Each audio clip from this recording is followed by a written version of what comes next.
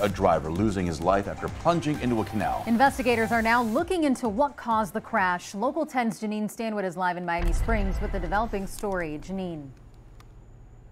And a short time ago, a relative did come out here to the scene. She declined to say much about the victim, but did tell us that he will be missed. This was a sad scene this morning.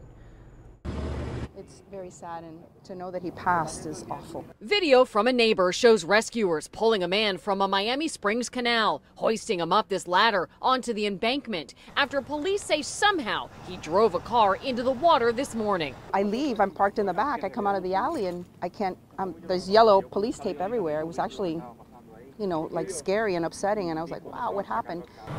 Investigators say they got the call around 9:15 a.m. about a car in a canal off Melrose Drive. At one point, a rescue helicopter arrived but was canceled. Police say the man was later pronounced dead. By noon, divers go back into the water to hook up the car he was driving, pulling it from the canal and onto a flatbed for evidence. What can I tell you? This is a terrible day today, you know, being Thanksgiving. Everybody trying to make plans to have a nice and safe day, and terrible news, honestly.